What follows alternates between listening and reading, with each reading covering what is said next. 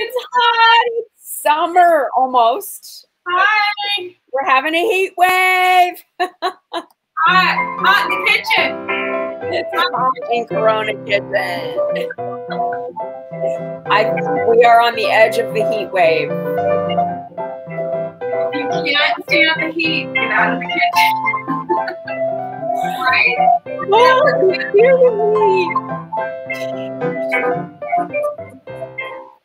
we did it. Hey. Hi. The miracle. Today was so crazy.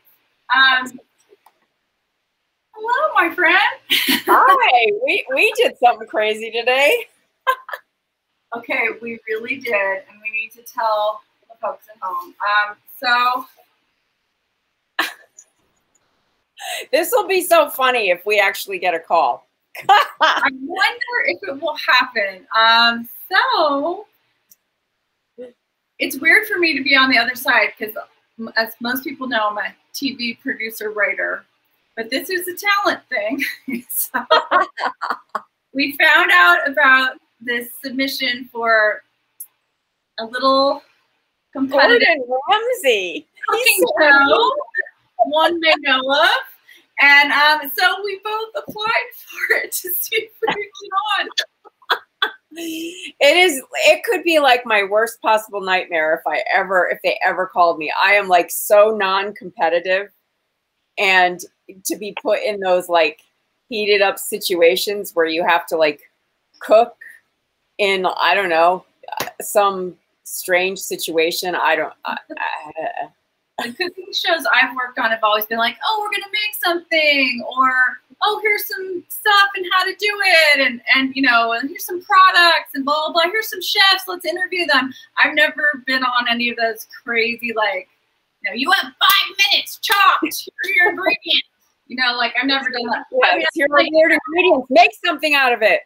Oh. I mean, I played it at home with the kids. They're like, here, make some dinner. Yeah, no, I do that when I open my cupboard. What can I make out of this? You but know what? I don't do it under a time constraint or live on TV or with 1,000 people watching me. Thousands, try millions. No, the pressure to be on those things is insane. I can only imagine. And so, well, we'll see.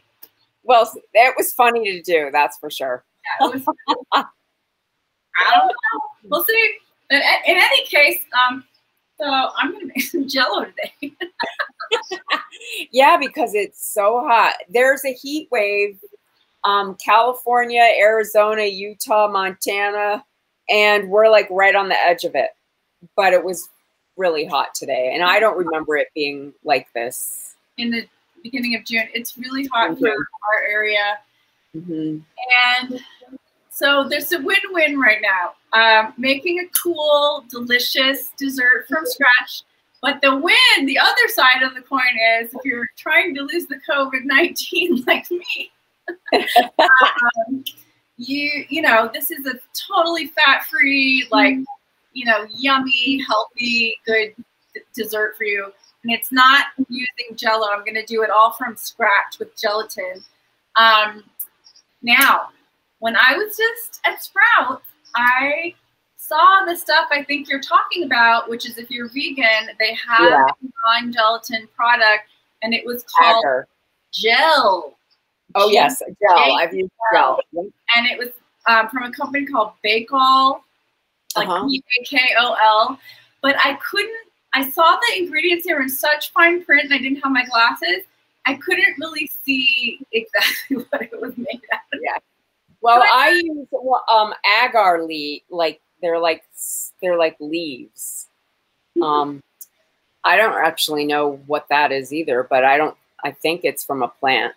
I just decided I wasn't going to experiment for the 400th time on the show and just do something I know. So I bought the 2 boxes of the Knox. Yes. Good old Knox gelatin. Yep. You don't want to know what it's made out of. Anyway, you're okay with not knowing, moving right along. Oh, someone thinks we can do it and win. That's really kind. Oh, that's sweet. Well, we'll see. We'll see what happens. Yeah, we'll let you know if one of us gets called. So I'm going to do something interesting. I'm going to make like a more of a presentational Jello. I'm going to make cherry lime because the black cherries were gorgeous. I know. Oh, it's so good.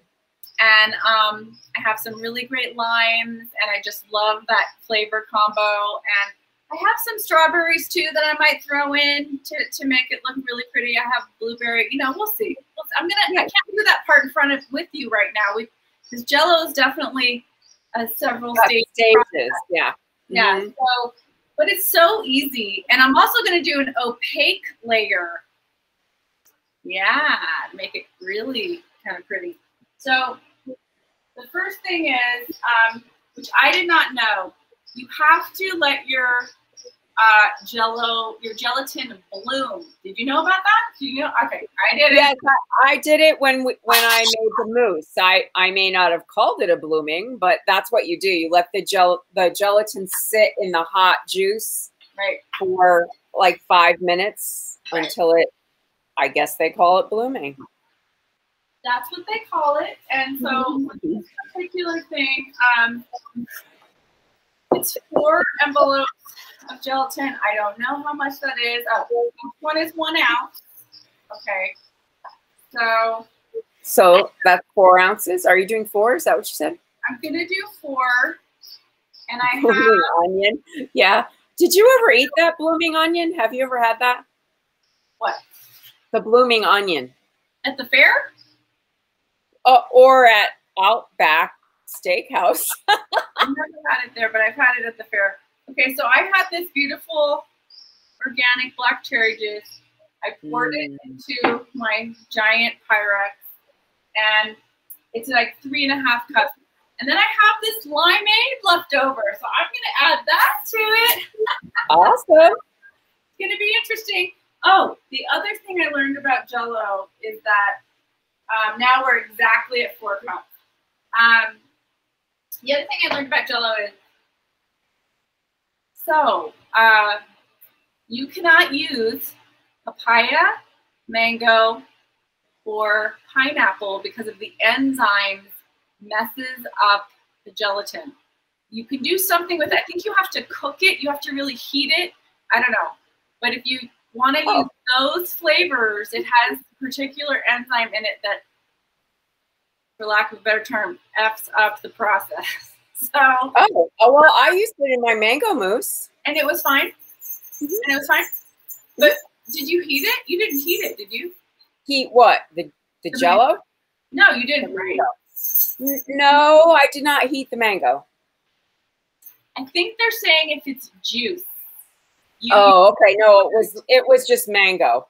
Yeah. And I burned it in lime juice. Okay.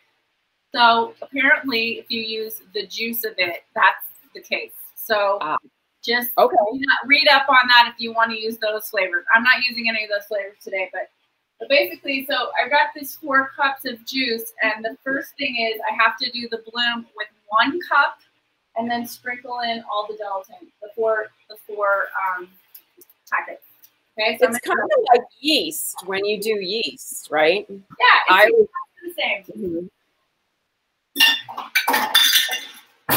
Okay, so it's really handy to have things that have pouring spouts on them. Yes, it is. It's a handy dandy item. So how much are you going to heat up? So I'm only going to put in a cup, and this is like the limeade and the cherry juice mix, a cup of this. It's effervescent. It is a little bit. It's a tiny bit. My dogs are freaking out. Guys, what's the big deal? Oh my God. Someone's saying 1,954 calories are in 1 blooming onion. Okay, so don't eat the blooming onion when you're doing the COVID-19 dance. This is exactly why I'm making this dessert. Okay, so I'm going to put 4 packets in here, and I'm going to whisk it a little bit. And this is going to go sit for 5 minutes while we start simmering the rest of the juice over the stove. Okay. So 4 packets. And I, for one, like a firm Jello. I don't know about you. I don't like it when it's not firm. I don't actually eat much Jello. I mean, I use gelatin, like if I'm making that mango mousse or something like that, but I don't generally eat it unless it's creamy. Well, when I make the opaque portion of one of the layers of my Jello, it will be creamy because I'm adding this lovely organic sweetened condensed milk to it. Nice. It's going to be yummy. Yum. So the thing is, I'm not going to be able to show everybody the fruit part and the layering part because I'm going to have to get this to set a little bit before otherwise. Okay, Lisa, here is a question.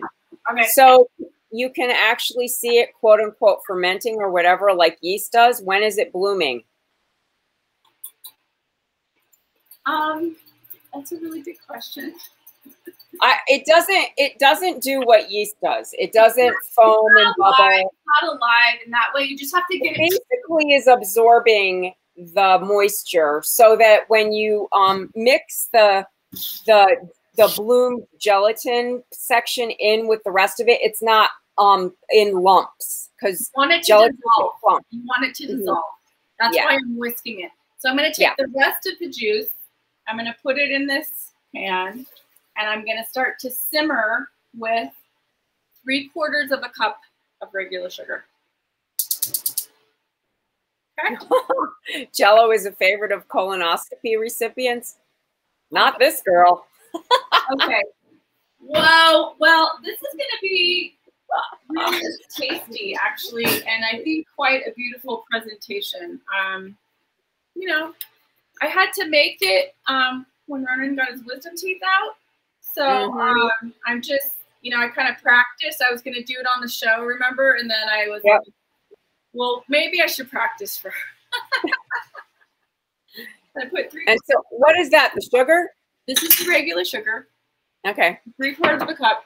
Getting a whisk. Okay, so this is just, you know, doing its thing over here in the liquid. I'm going to heat this up, and then we're going to put it in a big bowl, and then that's going to dissolve all the gelatin completely. Yeah, because gelatin can be clumpy. That's the thing, and that's, I think, why they have you, quote unquote, bloom it. And you don't want to do that. So yeah, just doing this, and then once this gets going, I'm going to reserve a portion of it to add to the sweetened condensed milk for that layer. And I'm going to put everything in my bundt pan. And I'm going to make a mold. Oh, to make a pretty mold. Nice. And so do you have to spray that, or how does it slide out? Yes. So all I have is canola oil spray. So I went out and bought some coconut oil. Coconut oil. I always get the Trader Joe's ones. I like them. And I figured for a sweet thing that will taste the best, I didn't want to use like, you know, weird oil. Yeah. So yeah, so you just spray it and get off any excess, you know, don't let it puddle in. And that's all you have to do. And then you pour the first layer in, and I'm going to refrigerate it for about 30 or 40 minutes so it gets like the consistency of hair gel, says Martha Stewart. Okay. And then I'm going to layer my fruit and do my, you know, things with the fruit. And then I'm going to add, let that gel even more, like maybe an hour or so. And then I'm going to add my condensed milk, rest of the juice layer, and it'll turn like a pretty pink probably because this is all right. So tell everyone why you do it that way. Well, instead of just putting the fruit in now. If you put the fruit in now, it will float, and it'll or sink to the bottom, depending. I won't have it where I want it. Like I want it to have a beautiful design, and you know what I mean, and stick it down the sides or whatever you want to do with it. Otherwise, the fruit sinks, and you don't have any control. You don't have any control over it. Yeah. So someone's saying, how do you layer the fruit? So you just wait till it gets like, put pudding-esque, I guess, gel-esque. Then you can do what you want with the fruit, placing the fruit. Then let that gel even more before you put the next layer. And that's what you have to do. So, and then I'm gonna let it refrigerate overnight, okay? And then tomorrow I will flip it over, and I'll take photos of this. Just take a, you know, if you want to put it on I might put it on my cake stand, you know, and put that on the bottom and flip it. Cool the cake stand first. It's so hot. Well, yeah, right. Good point. I'll put the cake stand in the fridge. The whole thing can just live in the fridge. It will not sit out. And then you'll be able to. Although tomorrow's supposed to be cooler than today. Like the high today, I think, was in the 90s, and tomorrow it's only supposed to be the upper 80s. So that'll be a little bit cooler. I'm also going to put a lime layer too. I'm going to actually put lime, very thinly sliced lime in there. Okay. I think it's going to be really yummy. And then fresh cherries, you know. I think so. You have cherries and what? Cherries, lime, and strawberries. You think? Maybe strawberries. We'll see. But this should be very clear and beautiful, and you know. All right. So what's interesting is this has soaked up all of my Jell-O. Yeah. And now I'm going to put it in because it's starting to simmer, and I'm going to whisk it some more. Get it going in here. All right. It's really grainy, and so that doesn't scare anybody. It's supposed to be that way. It softens it up, and just does a little bit of the work before you put it in the heat. You know, because once this starts to cool, it starts to gel. Set up, yeah. I have to spray the thing right now. This is going to cool, and then I'm going to pour it in the mold. Okay. And that's really it. I mean, I could slice some fruit with you, but. So tell me how you're going to do the opaque layer. So here's what the opaque layer is. So this is, as we know, 4 cups of liquid. I'm going to take 1 cup, maybe 1.5 cups of this juice liquid, and I'm going to add it to this 14-ounce can of sweetened condensed milk. Okay. Okay. And I'm going to add gelatin to that, probably 2 packets, maybe 1. So more gelatin than what's in that you already have some in the juice. Okay. That's going to have a gel too. And then, do I have to heat that one up? Let me see. Yeah, because that sweetened condensed milk is heavy, right? Yes. I have to simmer it a little bit to activate the gelatin on that as well. But you never boil. You whisk the whole time. That's about a packet of gelatin, and that has to cool. But see, that will keep this kind of soupy consistency, the milk one, and it'll just get really creamy and have this great cherry juice flavor with a little bit of sugar.